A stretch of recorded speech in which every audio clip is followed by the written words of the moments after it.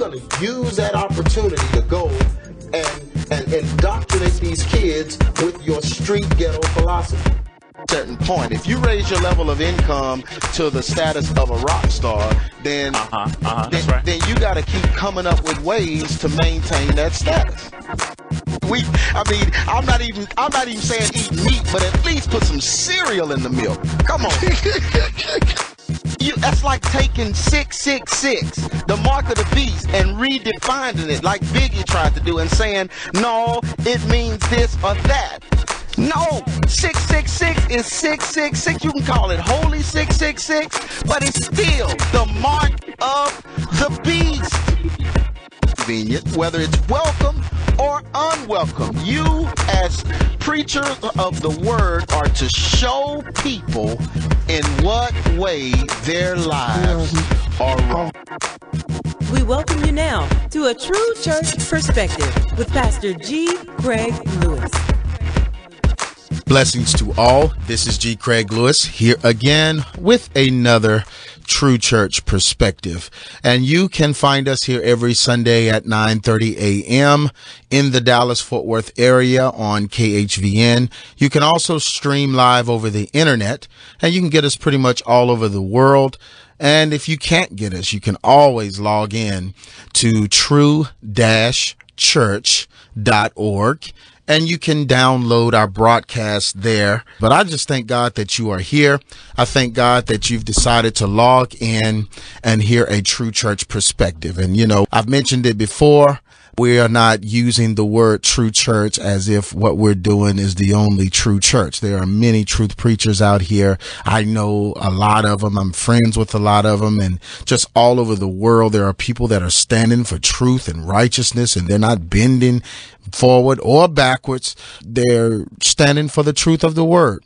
And I just believe that in this day and time, we need truth. We need more truth. So I thank God for all those that are standing strong in your cities and your areas, those that are standing strong for the gospel, those that are preaching the gospel and believing that the coming of Christ is imminent.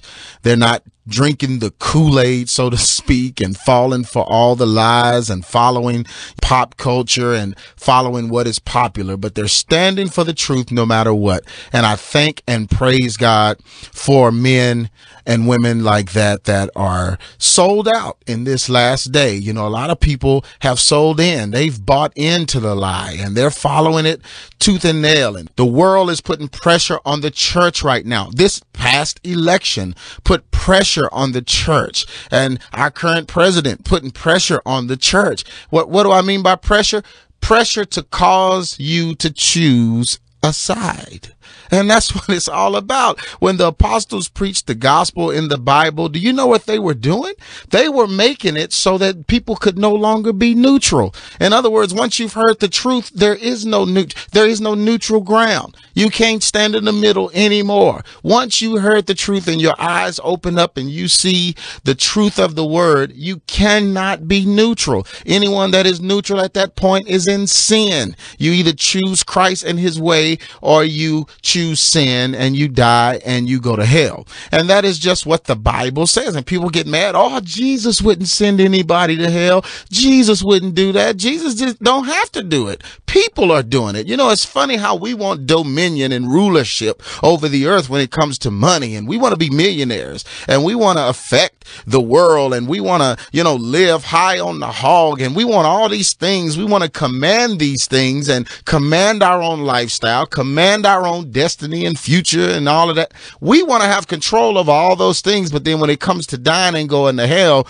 we want Jesus to give us a pass. And we don't understand that the road we choose is what we've chosen, and we all have opportunity to come to Christ. Now listen, people of God, there's nothing wrong with having compassion for your brother and feeling sorry for him, but all this weeping and mourning over Michael Jackson and Farrah Fawcett and all these people that chose the way of Hollywood and chose the lifestyle that they chose and chose to be a world-renowned person. I mean, I'm trying to figure out why you feeling sorry for them and you chose the answer. We all can choose the answer. That is why we are put here, to hear the truth, to preach the truth, and to follow the truth, because the truth is the answer. answer. But if a person does not want to follow the truth, they will not get the truth in the end, or the truth in the end will actually come and be their enemy. And that is where we are right now in the body of Christ with the church of God, the true church of God. So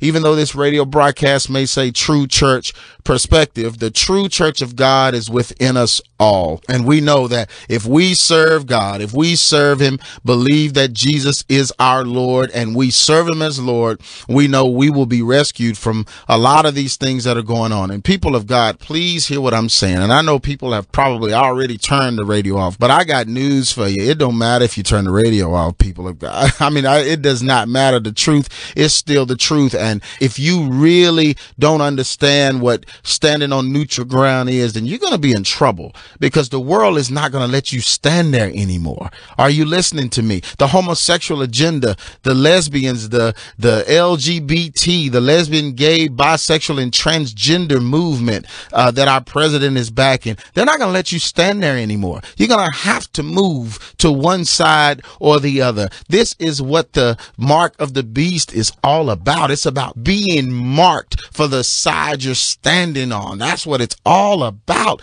And don't you understand that if you're standing on the wrong side, you are marked with the mark of the beast? I mean, I know folks are waiting on a microchip to be inserted under their skin or in their forehead. They're waiting on some kind of barcode to be stamped on their arm or their forehead or whatever you waiting on. I understand that conceptually, but the spiritual mark of the beast is the side you're standing on. If you're silent about sin, if you're silent about the homosexual agenda, if you're silent about abortion, if you're standing on the side that is for the things that are against God, guess what? You have chosen the mark. You have received the mark. The mark is in your heart. You've chosen the things that are against God for your own personal gratification, for your own personal gain. You have sold God out, because if you're not standing with him, he said, you're either for me or you are against me. In other words, you cannot stand in the middle. He said, you're either gathering with me or you're scattering abroad. There is no middle ground. So please, people, listen to me, hear me. Please don't turn the radio off. Please listen. You have to choose a side, and I'm not giving you time to do it. You've already done it. Your desire to turn the radio off right now tells me I chose my side, and the side I choose is the side of fables. I don't want to believe any truth. I don't want to hear the truth. The truth bothers me. It upsets me. It doesn't go with what I want. What I want is this, and what I want is that. And what you're saying, Brother G. Craige, is going against what I want. So I'm going to turn this radio off. I'm going to go find me a preacher that will say what I want him to say, because I have my thing that I want. I have my desires. I have my ideas. This is what I want, and this is the path I'm going on. Don't you understand? That means you've chosen a side. That means that the mark of the beast is on you. It resides in your heart. You've chosen what you wanted and not what God wanted. We've been dealing with these 7 churches, and now we're at the church that desired to please God, the church that chose Christ's agenda, the church that chose God's light and decided to be a light in their community, to be the church that God was pleased with. This is the church at Philadelphia, the last church we're dealing with. And this is the last week. Next week, we're going to jump on some current events, and we're going to just deal with all kinds of stuff. But we want to keep this thing going, because we believe that it is time for truth. We believe that the hour has come. Judgment has come upon America. The great Babylon that stood against God, this great city that was turned into ruins. This city is back with a vengeance, and it is symbolic of the world government, the government that goes against God, that stands in opposition of God. Don't you understand, y'all? We just had our president meeting with the Pope, and they were meeting to form this one world alliance, this one world government to rescue us out of financial ruin. Don't you understand? This is the book of Revelation, the book of Daniel. This is those books coming to pass right before our eyes, and nobody's paying attention. Let's read Revelations 3 and 7. 7. And let's get into this because I'm excited, as you can tell, about this broadcast. You know, I just celebrated a 40th birthday. So, you know, I feel like now I'm 40. Now somebody might listen to me. I'm a little older. So now somebody may consider me to be wise or something. I don't know. But anyway, Revelations 3:7 says, and to the angel of the church in Philadelphia write, these things saith he that is holy, he that is true, he that hath the key of David, he that openeth, and no man shutteth, and shutteth, and no man openeth. I know thy works. Behold, I have set before thee an open door, and no man can shut it. For thou hast a little strength, and hast kept my word, and hast not denied my name.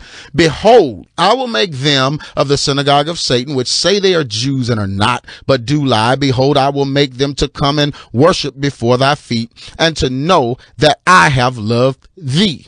Because thou hast kept the word of my patience, I also will keep thee from the hour of temptation, which shall come upon all the world, to try them that dwell upon the earth. Behold, I come quickly. Hold that fast which thou hast. No man take thy crown. Him that overcometh will I make a pillar in the temple of my God, and he shall go no more out. And I will write upon him the name of my God, the name of the city of my God, which is New Jerusalem, which cometh down out of heaven from my God. And I will write upon him my new name. He that hath an ear, let him hear what the Spirit saith unto the churches. This is a very encouraging passage to the church at Philadelphia. I want to just deal with a couple of points in this, and then I'm going to be out of your way. And please, y'all, you know, it's two things it's really three things. When I'm preaching and I'm traveling all over the country and literally all over the world, different places. I mean, it's the same in other countries. It's the same all over the world. I mean, it's like three things I can mention, and folks just want to get up and leave and get their money and say, I ain't giving no offering.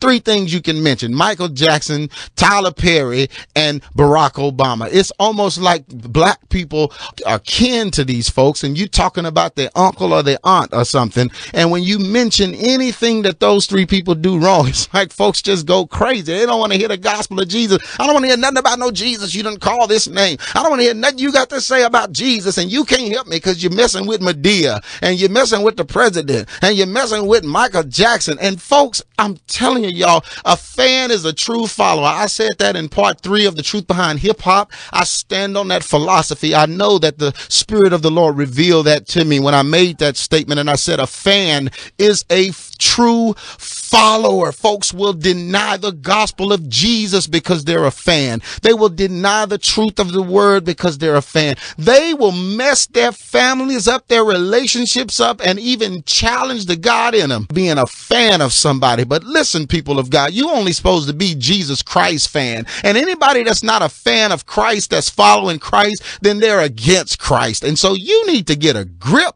on your Christianity. But this is what the scripture is saying. Let's go to this because I'm going to weave this in. You know I know how to do that. And I'm going to let you know what it's really saying when John the Revelator is talking about this. And he makes the statement about the synagogue of Satan. He's talking in Revelations 3:9, and he's saying, I will make them that are of the synagogue of Satan, which say they're Jews or not, but do lie. Behold, I will make them to come and worship before thy feet, and to know that I have loved thee. What he's saying is those that are on the fence, those that are not true Jews, and he's talking about the Jews of the new kingdom that he has built. He's talking about those that have accepted Christ, Gentile, Jew, no matter what ethnicity you are from. If you've accepted Christ as your Messiah, you are the Jew. You are the new Jew. So he's talking about the new Jews, not the Jews that crucified Christ, not the Orthodox ones that crucified him, not the Kabbalah Jews that worship ancient Egyptian mysticism, none of that. He's talking about the Jews that have accepted him,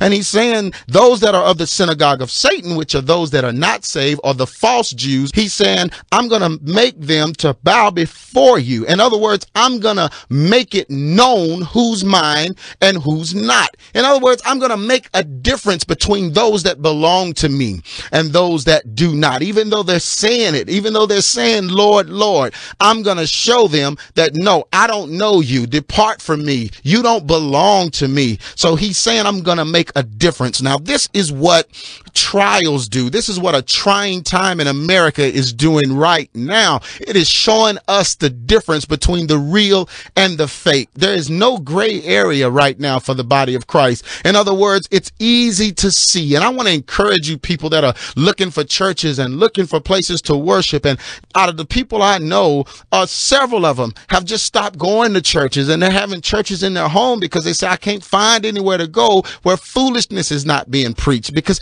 these people have built these huge monumental buildings and they can't sustain them. They can't pay the rent unless they preach lies. They can't sustain the building unless they preach lies. They got to keep the people coming. And that's because most of them, God didn't even tell to build a building. They were trying to be something in this life and they want to make their mark. Well, that building costs you truth, because now you can't preach the truth. You know, it's like Joel Osteen. Joel Osteen's message gets weaker and weaker every time you hear him preach. The more people come in there, the weaker his message is, because there's a big old note on that building that he has to pay, and he can't pay it if he's telling the truth. He can't pay it if he's preaching the Bible, preaching against sin and preaching against the sins of the people. He can't say that stuff in that building because he won't be able to make his quota at the end of the month. And that is the problem we're having, y'all. And so people have decided, I'm just going to stay home. But listen, don't stay home. Don't stay home. See, God left the church. The church is what God is working through. And I'm not talking about just a building, but I'm talking about a gathering of believers.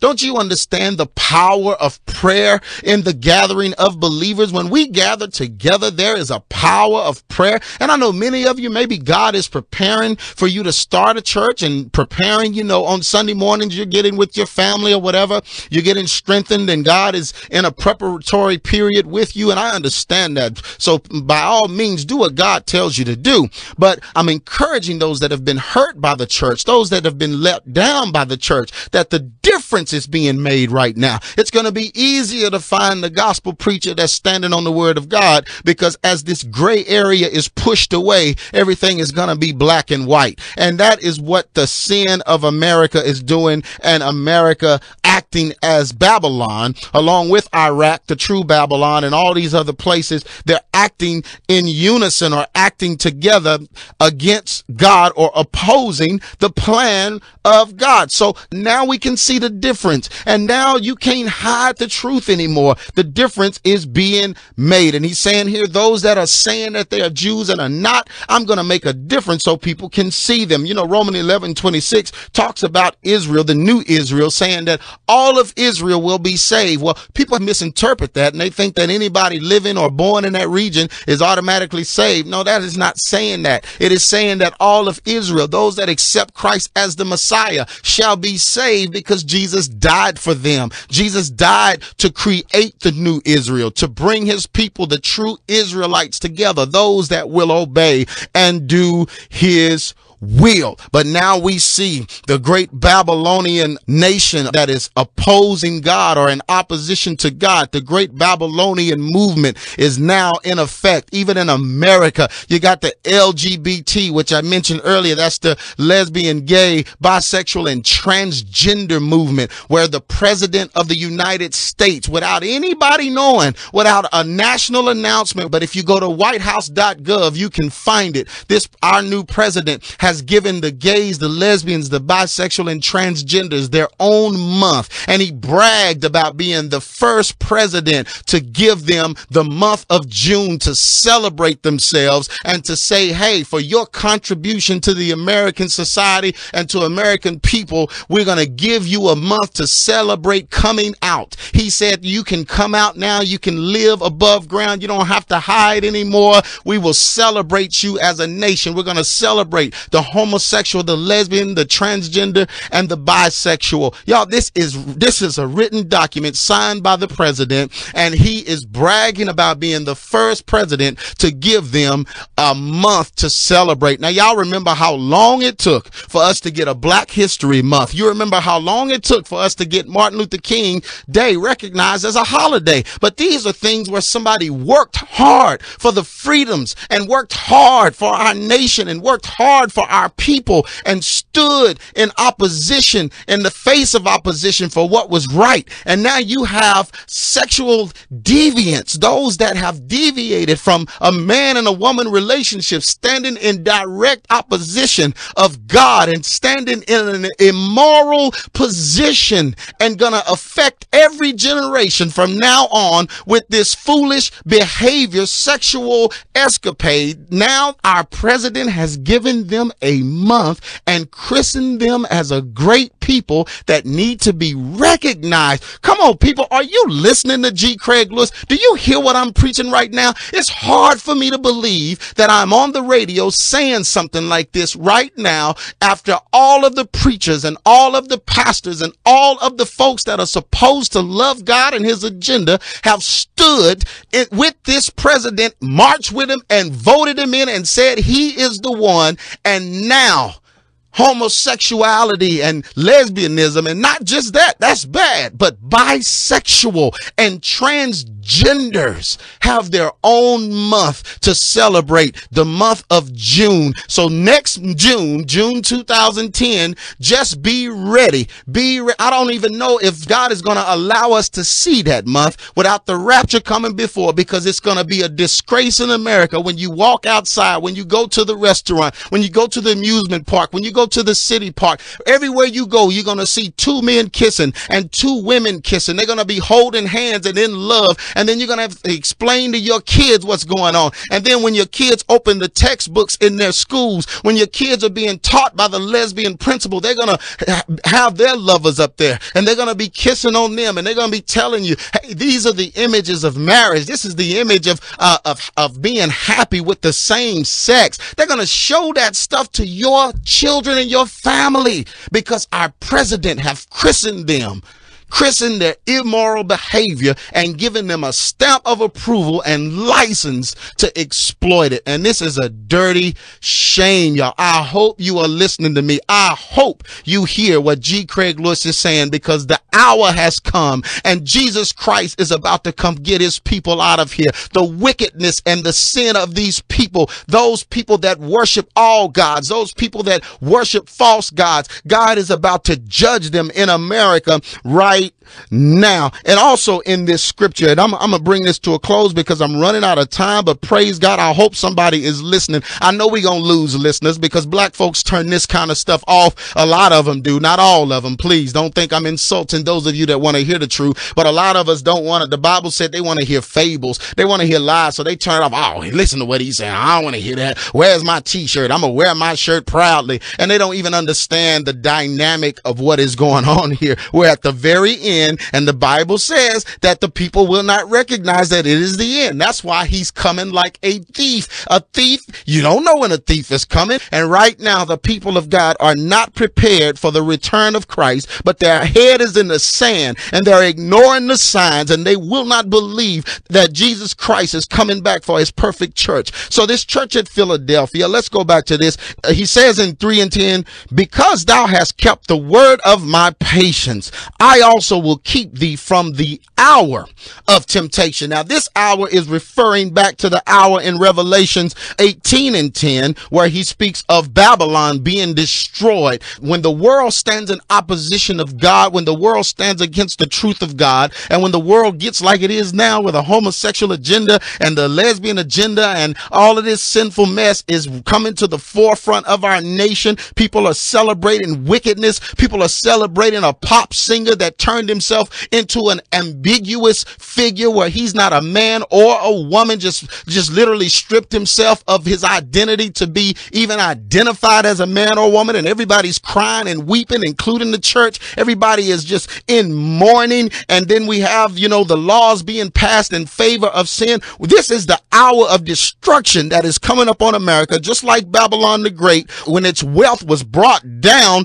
to ruins. That's what's happening in America right now. While we're celebrating this, man, our wealth is being brought down to ruin, and God is stripping this nation of his anointing. He's stripping this nation of his favor. He's stripping this nation and this world of their money. And when this happens, they are being destroyed. The Bible tells us in Revelations 18, saying, alas, the great city Babylon, that mighty city, in 1 hour is thy judgment come. So basically it's saying it only takes 1 hour to destroy all the wealth, all the power, everything. In that 1 hour, it will be destroyed. If you skip down to 18 and 16, it says, alas, alas, that great city that was clothed in fine linen, purple and scarlet, and decked with gold and precious stones. For in 1 hour, so great riches is come to naught, as this great city fell. In other words, God is saying in 1 hour, he took the wealth, he stripped the favor, he destroyed the city. The city could no longer exist. And that is what the world's government is coming together to do, to form a great alliance, a great and powerful city, or a great and powerful government or world government that is going to try to overthrow God, that is going to try to stand in opposition of God. Our presidents all over the world, they are uniting with an evil agenda of homosexuality, an evil agenda of immorality, an evil agenda,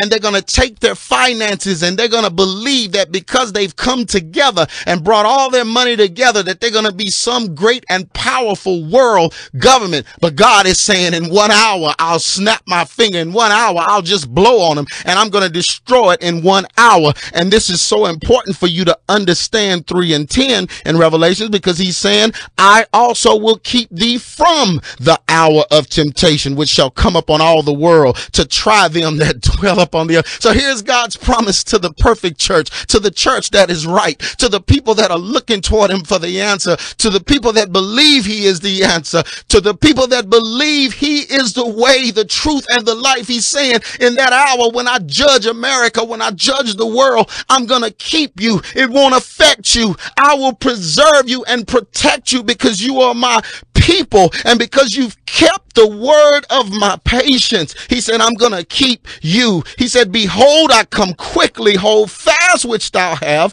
and let no man take thy crown. In other words, let nobody take the appearance of me being on you. That's what the crown represents. You're walking around with my crown and you're showing the world who I am. He's saying, don't take down. In that hour, don't take down, you stand. When people come and ask you, what do you think about the homosexual agenda? Say, well, I think it's from the pits of hell. And if you're homosexual, I can pray for you and God can deliver you. You have an opportunity to choose an answer just like I did. When they come to you and say, well, what about this or that, or how you going to vote, or what you're going to say, just say, you know what? I got to do things God's way. So whatever God says is what I'm going to do. In other words, keep your crown on. Keep showing people that Christ dwells in you. Keep showing people that the agenda of Christ is the answer for this world. Listen to me, people of God. Him that overcometh will I make a pillar in the temple of my God, and he shall go out no more. And I will write upon him the name of my God, the name of the city which is Jerusalem,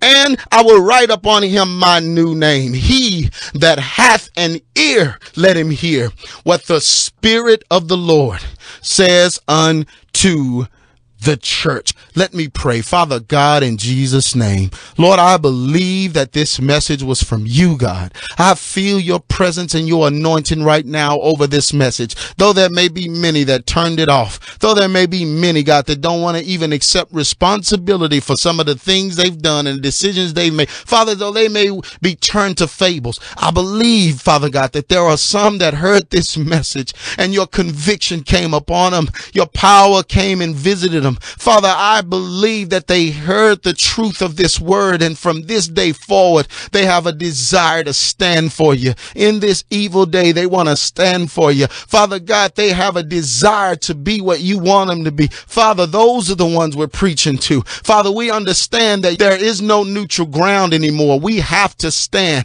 It's black and white now. We have to stand. Father, it's not ambiguous. It's not a middle place. God, we have to stand. Right or wrong, we have to stand. And Father, I pray right now for those that are listening, that are touched by this message, that you will be the answer for them, God. Answer them, Lord God. They're looking for churches. Answer them, God. They're looking for a place to fellowship. Answer them, God. Father, they're praying for their marriage and their children. Answer them, God. Father, I pray because I believe you're the answer. And Lord, I believe that you will give them the answer. You will give them the keys to the kingdom. And Father, you will preserve them in that hour when the world is tried. And we just thank you for your promise, God. We thank you in Jesus' name.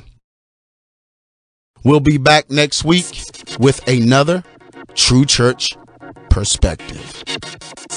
You've been listening to A True Church Perspective with Pastor G. Craige Lewis. Visit us at truth-church.org or at exministries.com. If you desire to support this ministry with your donations, please send them to P.O. Box 24870, Fort Worth, Texas 76124, or donate online at truth-church.org.